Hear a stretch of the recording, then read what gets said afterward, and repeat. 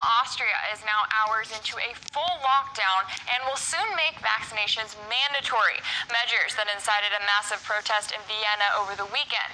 The quarantine is planned to last at least 10 days and could be extended after the number of new infections tripled in recent weeks, with hospitals warning that intensive care units are reaching their limits. Protests also rocked several other countries throughout Europe, some of them even turning violent. RT's Peter Oliver has the latest.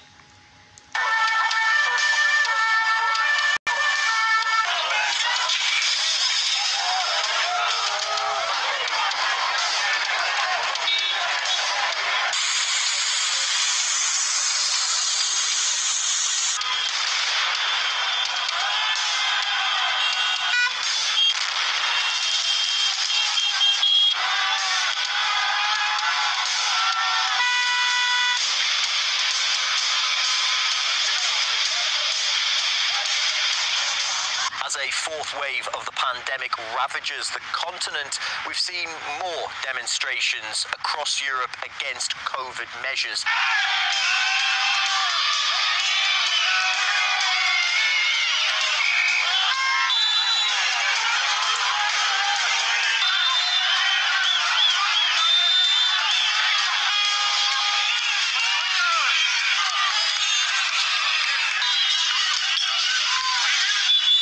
There were also protests in Croatia, as well as Denmark and several other EU countries, with people venting anger against tightened COVID restrictions, such as passes for entering restaurants, sports events, and even Christmas markets. Many people are simply fed up with the measures. All people make their choice. I'm not against the vaccine. I'm here for freedom of choice. This is not a demonstration against the Green Pass. It's for freedom and against dictatorship, for freedom of choice and freedom of expression, because this has died in Italy. We maintain that this is a violation of the Constitution. It is not possible to participate in social life or work when green certificate is mandatory. That's not freedom, that's not where we live. We live in West Europe, and we just want to be free like we were before. These rules the government is implying is getting out of hand. People who are vaccinated cannot enter some buildings because they only had one vaccine.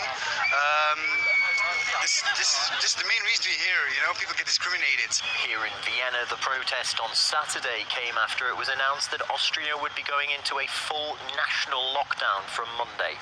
Austrian Chancellor Alexander Schallenberg has said that from the 1st of February 2022, vaccines will become mandatory in Austria, a move which the World Health Organization had said should only be taken as a last resort.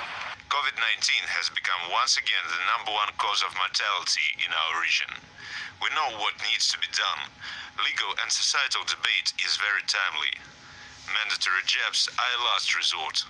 Before that, there are other means like the COVID pass. Remain in lockdown for at least the next 10 days with the option to extend to December 13th, should case figures not have come down sufficiently. However, as the numbers that came out over the weekend show, the more measures that are put in place to try and stop the spread of COVID-19, the more people are prepared to resist those restrictions, potentially creating an environment that will allow the virus to spread even further. Peter Oliver, RT, Vienna.